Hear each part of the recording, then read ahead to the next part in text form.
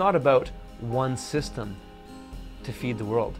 It's not about one ring to rule them all. You know, and that's the sort of mentality that we have in our sort of capitalist society, is that we need to have one system that works for everything. But the thing is, that's not how nature works.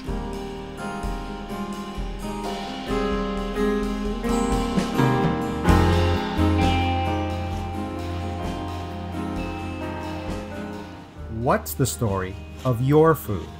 Tractors, chemical sprays, and acres of crops in faraway places?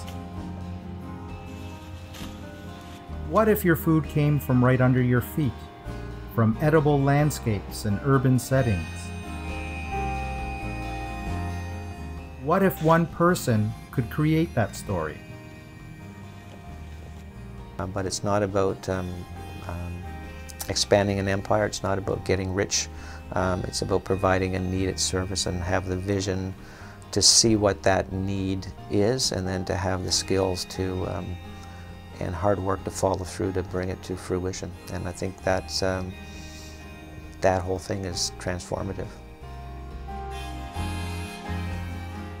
In my hometown, there's a new story emerging, and it's being led by a young urban farmer, Curtis Stone.